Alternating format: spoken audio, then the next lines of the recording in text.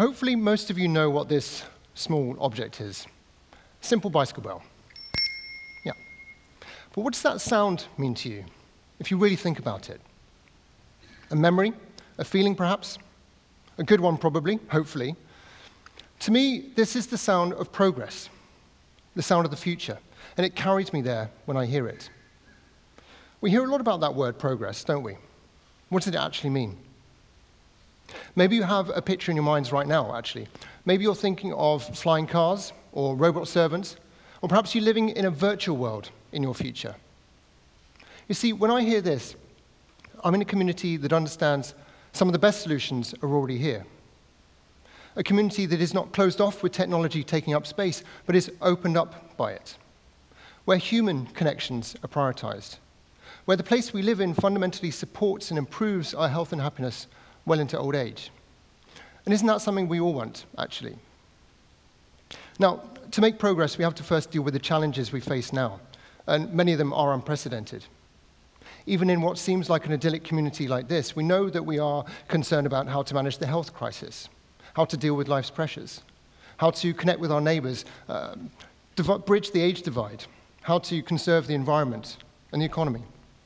It's a long list, actually. And these concerns are quite common to most towns and cities around the world. And it can feel overwhelming. The gap between what we see around us and what we picture in this ideal future. And we wonder, where do we even start to address all this? So what if I told you there was a 200-year-old invention that many of us already know how to use and have access to, that might be the single greatest tool in helping us to create that future?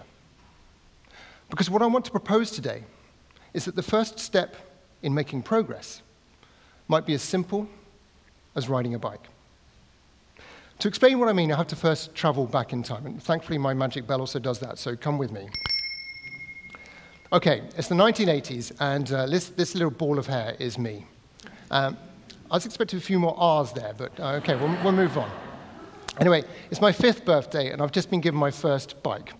And I'm all dressed up to go to Sherborne Primary School, which is just a short distance from here. But do you remember that feeling, your first bike? It's like magic, right? Suddenly the world is opened up, and you're feeling pretty good about yourself. There was just one catch. I couldn't really ride the bike outside the garden.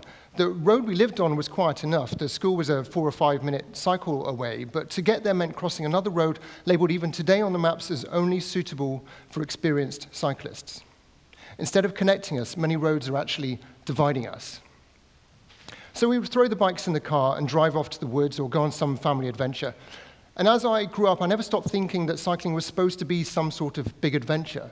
And so in my mid-20s, I went off on a big one. I left here to cycle 4,500 miles across North America. I learned 2 things on that trip. Well, 3, actually, if you include that cycling across a whole continent is quite tough on the backside. I can vouch for that. But 2 important things, shall we say. Well, the first is that cycling changes people. Not only was I physically much more healthy after many years of curious illnesses, but my mental health was also much improved. The second is that cycling changes places, and it seemed no coincidence that the places we encountered that had made even a small commitment to cycling were so much more welcoming, the people there just so much happier. And of course, we also found some places that still had a long way to go and needed some help. But I think I wanted to provide that help. And after some years writing about volunteering and campaigning around cycling issues, I moved to Amsterdam 3 years ago. Now, Amsterdam is known quite rightly as the cycling capital of the world. Bikes outnumber people there. But when you arrive in Amsterdam, you don't see a single cyclist, just thousands of people getting about on bikes. No lycra or high vis as if dressed up for battle, just people going to the shops, to school, to work, to meet friends. Just getting about. Do you want to see what that looks like, a place that gives itself over in this way to cycling? Its whole car parks and streets given over to be new public parks and playgrounds, and its neighbors enjoying these quiet spaces and safe areas and talking to each other at a whisper, because the only sound around is this. And this is what I want for all of you. But actually, I think we can go further than that. But why am I telling you this? Why is this so important? Well, not to dwell too much on the numbers, but we should visit them first, because they are quite clear. But can I get a quick show of hands to see how many people cycled here today? Okay, not a huge number, but certainly not unprecedented. You see, here and across the UK, around 3% of us cycle every day. That's the third lowest level in Europe. Compare that to the Netherlands, just as a comparison relevant to my experience, and not because it's the ideal, it's 43%. For school children, it's even more remarkable, 3% here compared to as much as 75%. The difference is quite remarkable. But those are just numbers. What does that mean in real terms? Well, UNICEF found that Dutch teens are amongst the healthiest and happiest on the planet, with amongst the lowest rates of obesity and antidepressant usage. Coincidence? One of the reasons the numbers here are so low is you've been fundamentally missold. We show a busy mum, for example, a photo of a middle-aged man in lycra, a gorgeous mammal, if you will. And we say, this could be you. And they say, no thanks. Or we show commuters quotes like this. And we say, now do you want to cycle? And they say, well, that's nice, but I don't really want to fly like a bird necessarily. I just want to get to work cheaply with a reliable travel time. Thanks very much. They say, well, actually, cycling does that, and it does it much better than all, but they've driven off. Because we've been doing it all wrong, selling it as an adventure. But crucially, one of the biggest reasons for the low numbers is that no one's been giving you the whole picture. Well, here it is. My colleagues and I at the social enterprise, BYCS, have been distilling the best of what we're seeing around the world and have mapped the 5 transformative impacts of cycling. And it just so happens that they line up pretty neatly against the challenges we know we face here. Well, the first one is not necessarily a big surprise, but it is a big issue. It's health. Lack of physical activity causes 1 in 6 deaths in England a year and costs us £7.4 billion in health care and social costs. Let's flip that, because if you cycle regularly, you can reduce your chance of heart disease by 52% and cancer by 40%. It also reduces your risk of type 2 diabetes and obesity. It improves your sleep. It even boosts your sex life. I'm just saying. And it also does remarkable things for mental health, too, helping you to manage stress and anxiety and helping to prevent depression. Hugely significant, given that 1 in 6 of us in this room are experiencing mental health challenges right now. Next, we have mobility. And, well, you know that bikes get you from A to B, but crucially, they also get you from A to E, where E stands for education, employment, and essential services like healthcare. Things that many of us take for granted, but are simply out of reach for many millions of people around the world. But thanks to the simplicity and affordability of bicycles, many people, most ages, incomes, and abilities, can get the benefits of the bicycle.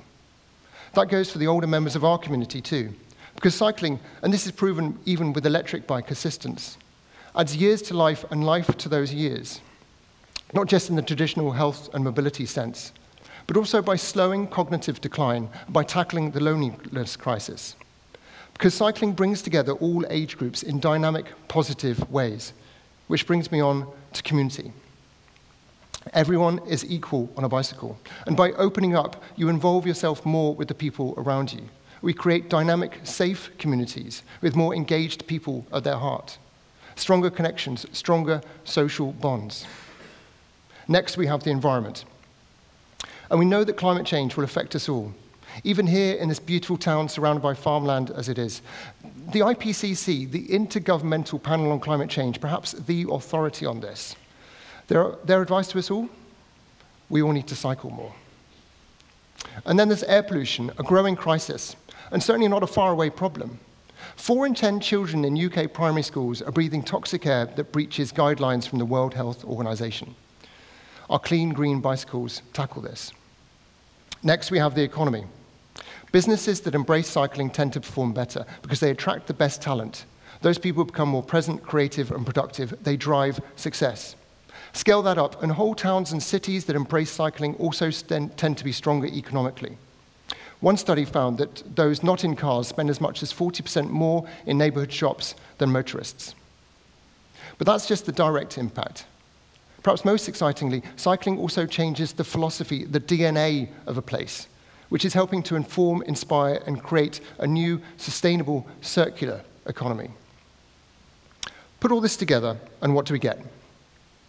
Cycling unlocks massive social, environmental, and economic benefits for every one of us. I say again, every one. If bicycles came in pill form, we'd all have a prescription. And yet no place on earth has so far realized the full potential of what the bicycle can do because they're failing to connect all of these points. Once we do that, everyone can see why we need to get involved. So now you want to know, how do we get the benefits here? Well, we've been working on a formula for that too. Many people will tell you that you need to first start with infrastructure and investment. Infrastructure is important, of course. We need bicycle lanes. We need to show that bicycles are taken seriously. We need to make it safer for more people. And this is one of the best ways to increase uptake dramatically. This does require investment, of course, but this is one of the best investments a place can make. Because £1, euro, or dollar in gets many, many back. If we took the cycling numbers up here from 3% up to 25%, it would yield annual benefits worth £42 billion. Imagine if we got it to 50%. Imagine if we did that around the world. But infrastructure can take time, and there is only so far it will get you. To get things going, we really need leadership. Creative and visionary leadership is so important, and the lack of it so profound in many places around the world, that we established a global non-profit network of leaders for towns and cities around the world that we call bicycle mayors. These bicycle mayors act at the center of their community, bringing everyone together to co-create new solutions for the local context. They bring together people from people on the street to politicians, creating new innovations around the world, from Sydney to Singapore to Sao Paulo, and even in small places like this. Bicycle mayors are showing what is possible. In fact, they're the face of cycling progress, so let me show you one of those faces. In Amsterdam, we also have a junior bicycle mayor, an amazing 9-year-old called Lotte, who is showing that we need to act on the voice of the next generation if we want to be fit for the future. I think we could do with a bicycle mayor here. I think we could do with one everywhere. So leadership is important, but that must be acted on behalf, alongside the other elements: innovation, inspiration, and activation. But rather than just dryly explain those terms, let me show you how we can do it instead. I want you to imagine yourself in the year 2024. It's 5 years in the future. We've been able to lead a transformation through cycling here in this community, and we're seeing many of the benefits that I've already outlined. Do you think that's possible? Well, I want to show you how it is possible. So it's time to time travel again, forward this time, because here's what our future could look like. Well, one of the best ways to start is by making a pledge. So we do that in 2020. We'll make a high-profile public pledge to become a leading center of everyday cycling. We publish our vision for how we're going to achieve this, and it's so inspiring. It gets support of everyone from healthcare, education, politics, the media, the whole community. This leads us to setting up an innovation lab where anyone can come together to co-create new solutions. We then elect the UK's first bicycle mayor and a junior bicycle mayor, and we set up a school leaders network. This carries us into 2021. Businesses start to compete for a prize fund to get their employees on bikes. And this is so successful that these businesses start to reward their employees with extra days holiday to reward them for their good health and productivity. We set up a buddy scheme to enable people to increase their confidence to get to school or work. We receive grants for proficiency lessons for all ages and subsidized e-bikes for older residents and essential workers. This carries us forward into 2022, where the council puts cycling into the heart of every future area development planning. And then we launch a plan for a whole new cycle lane network. In the meantime, quiet routes through town are mapped and signposted. On some roads, signs even advise cars are guests. They must give way to people walking and cycling. We then launch an annual festival to celebrate cycling, as well as a regular series of cultural programs that connect cycling with social change. This carries us on into 2023, the momentum, and we have such a strong local economy that dozens of new enterprises are launched here. Shoppers receive incentives for arriving by bike. Deliveries are done by cargo bikes instead of cars. The media attention for all this means that tourists come here and they come back. In fact, the only annoying thing is you're stuck on waiting lists for every community program you like because they're so popular. We've achieved so much in just a few years, and then it is 2024. A child celebrates their 5th birthday. They get their first bike, and they ask you where they can go. And you tell them, now you can go anywhere. What we build is a healthy, happy, and more prosperous community. And we can do it here. We can do it everywhere.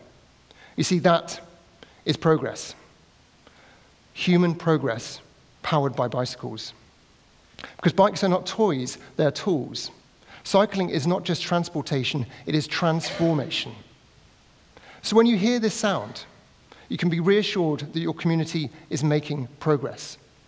And it all starts today with making a collective commitment to just get on our bikes. Thank you.